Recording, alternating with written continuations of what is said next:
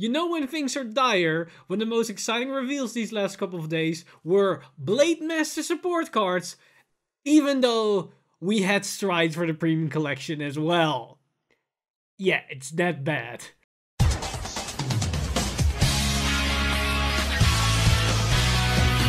Stand up! Vanguard!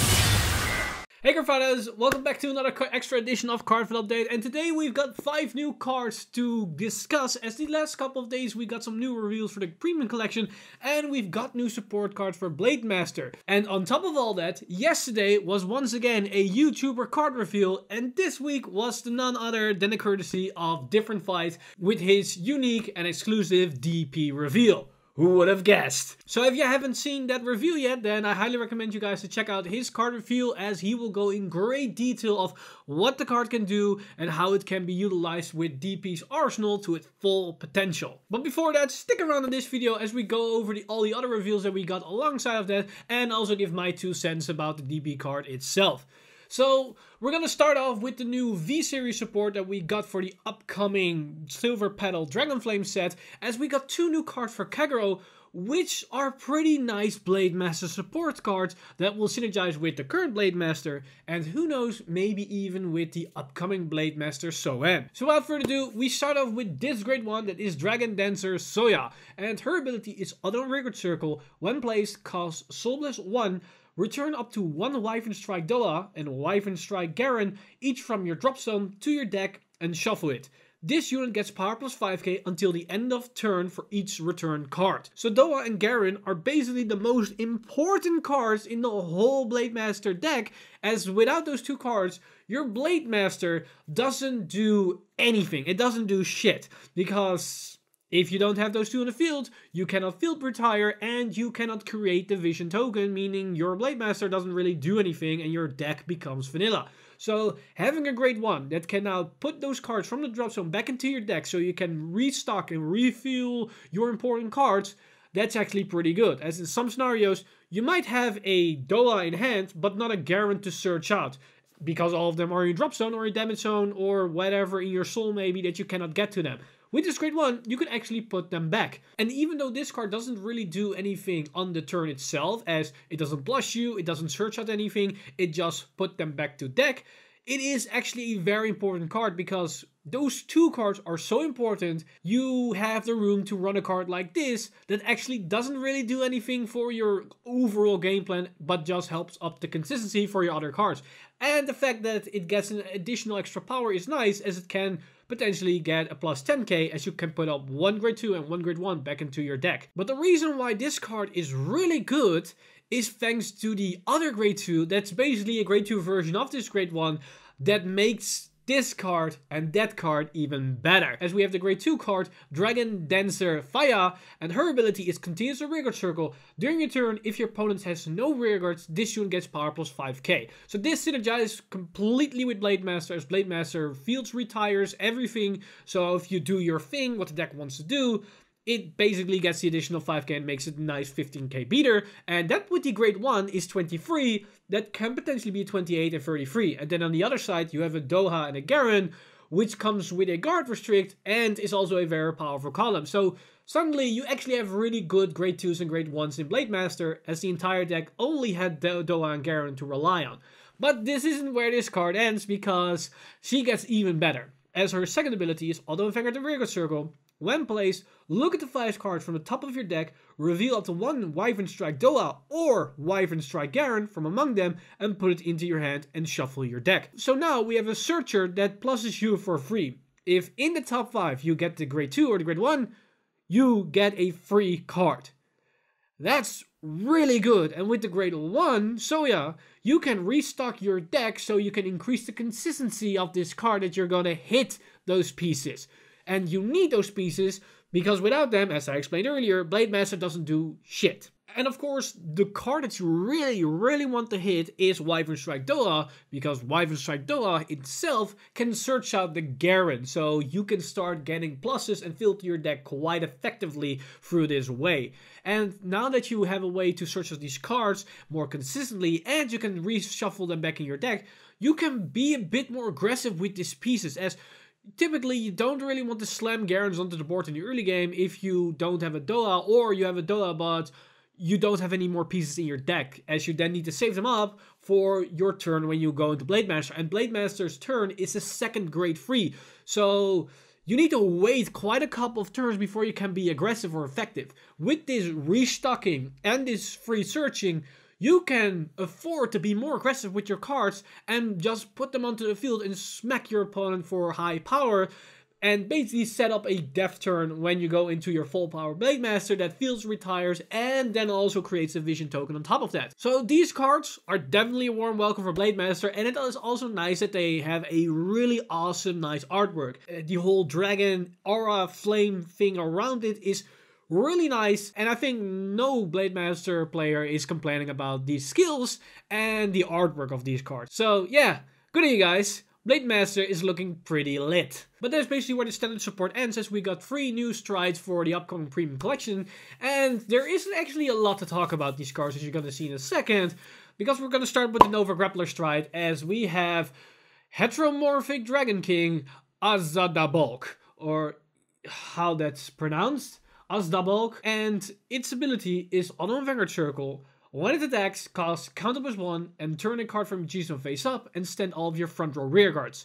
This unit gets power plus 5k until the end of the battle for each unit that was stand.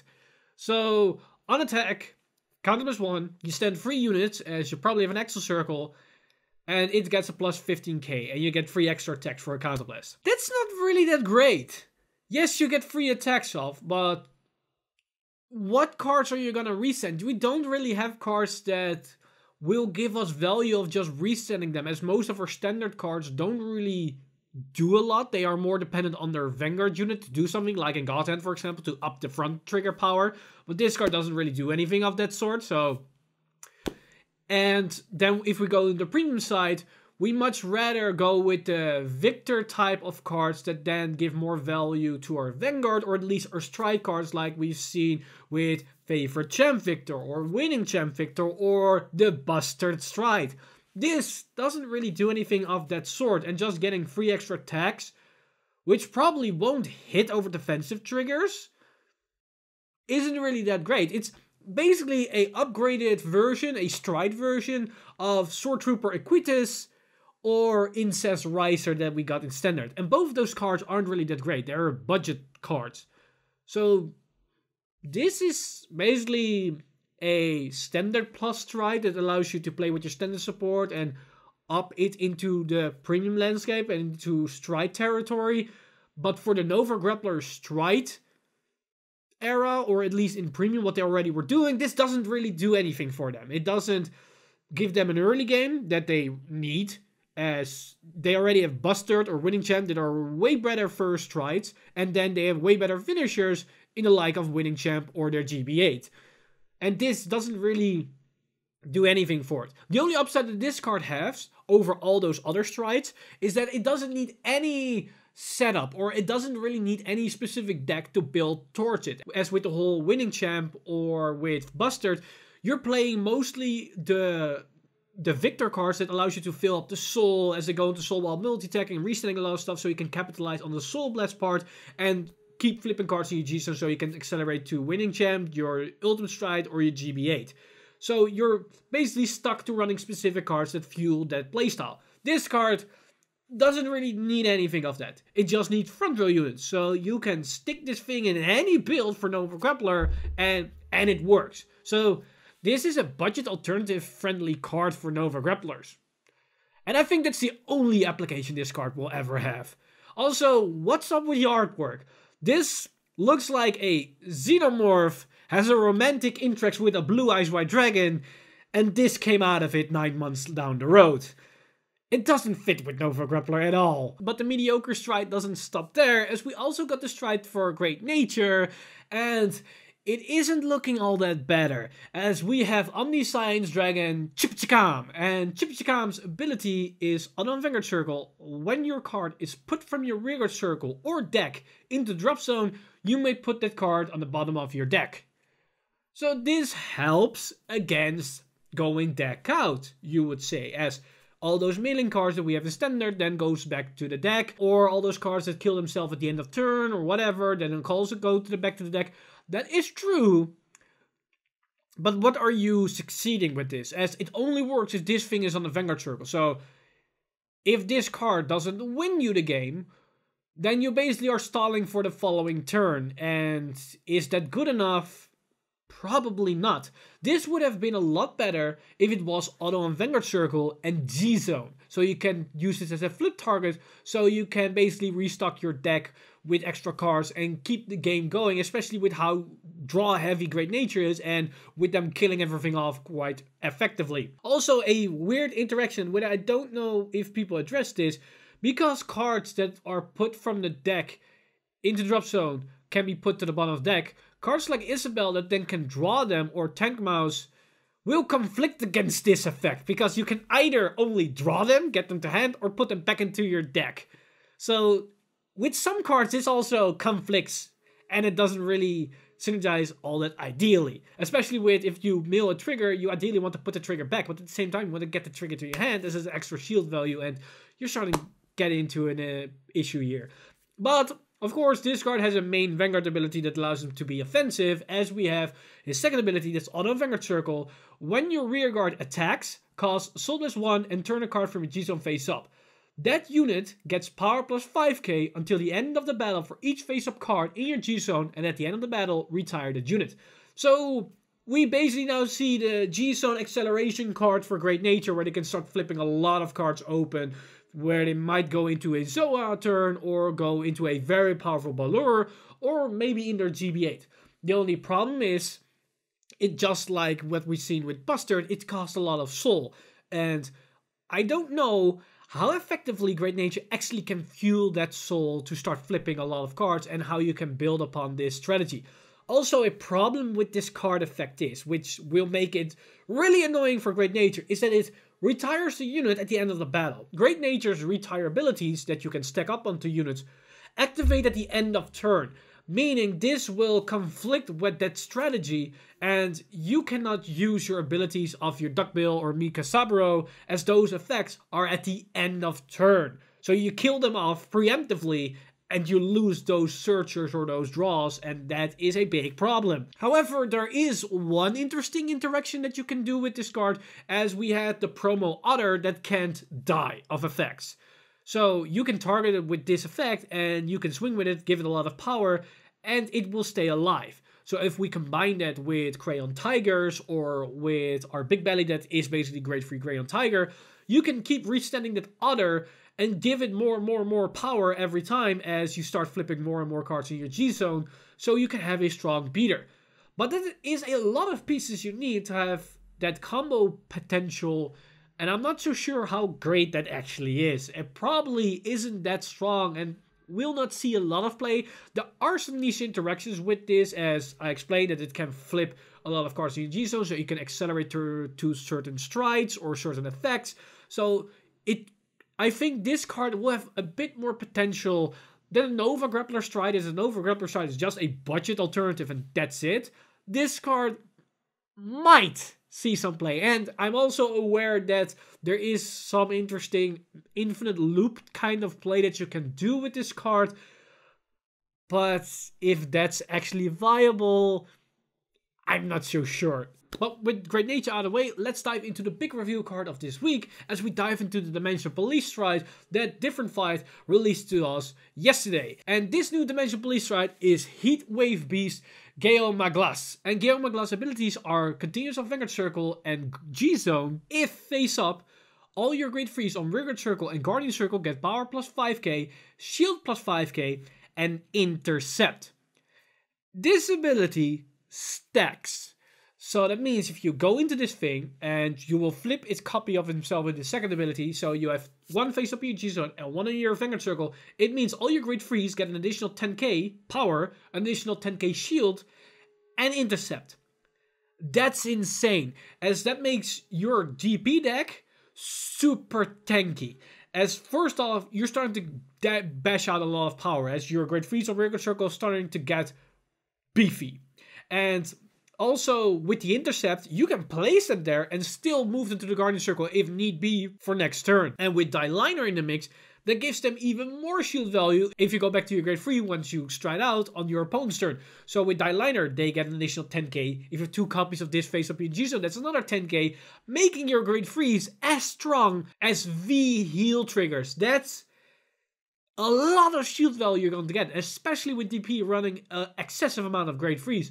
But you can run 4 copies of this thing, have them all face up, and you're already starting to get more shield value while you're starting to do this thing. So it's not that unlike this thing that they can survive until the next turn. So if they go into this thing again and flip another copy, their grade 3s will effectively be 30k shield. That's a lot of shield power, as their grade 3s are as strong as the brand new Sentinel crit triggers. And they don't have to do anything for that. Yeah.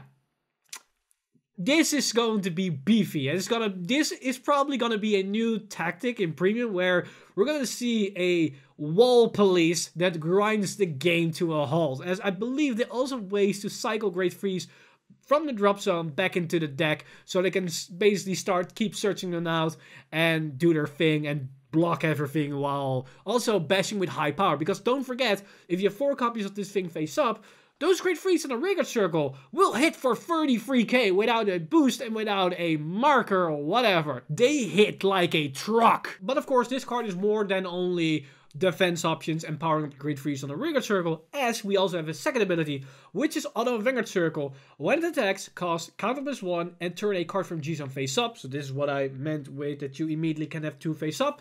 Look at the 7 cards from the top of your deck, call up the 2 cards from among them to the Vanguard circle, shuffle your deck, and this unit gets critical +1 until the end of the battle for each of your grade 3 units. So this gives Dimension Police multi-attack. And it gives them a lot of crits on their Vanguard unit. That's really scary, especially if you go into this thing after a Die Liner turn that comes in with an additional crit. And because you're not really focusing on power on your Vanguard anymore, as there is no power restriction or whatsoever, and you're already gonna power up your Vanguards, you can easily go for Force 2. Meaning this thing, by natural, will probably swing a triple crit. Your Die Liner will probably have swing with triple crit, if not more.